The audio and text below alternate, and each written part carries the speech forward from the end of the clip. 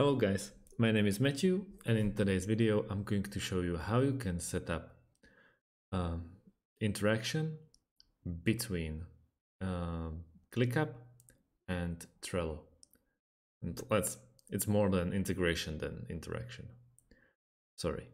First of all, we want to create an account on clickup.com, and once we do that, we want to go, as you can see, to the bottom left corner of our basic welcome screen or home screen in ClickUp. We want to go to the bottom left corner.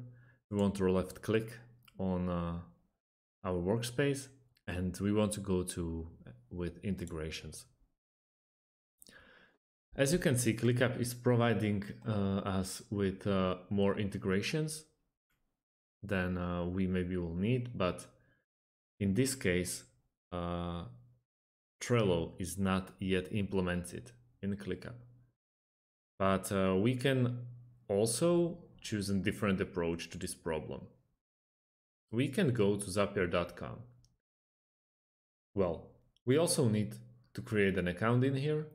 And once we do that, we need to go to the top left corner of our screen, and we want to make a Zap.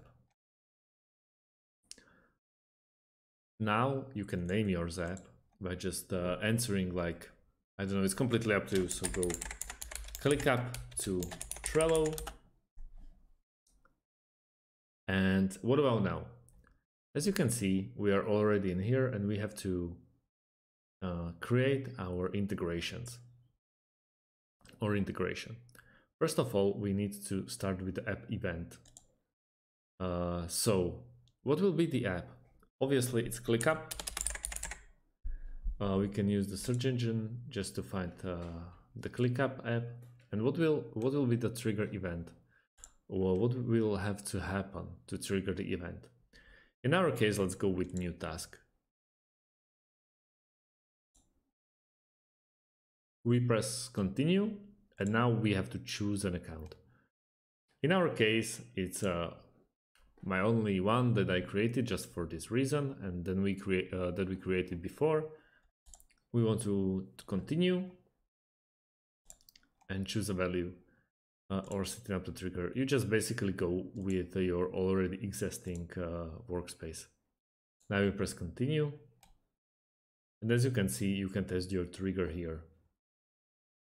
But in the second action, you really want to use Trello now.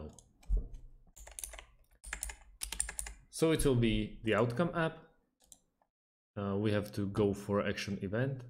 So what will happen when there will be a new task in ClickUp? Let's say it will update the card, for example. It's completely up to you, whatever you need to do. And we press continue. Now you just have to log into your Trello and you're basically done. So thanks for watching and see you in the next video.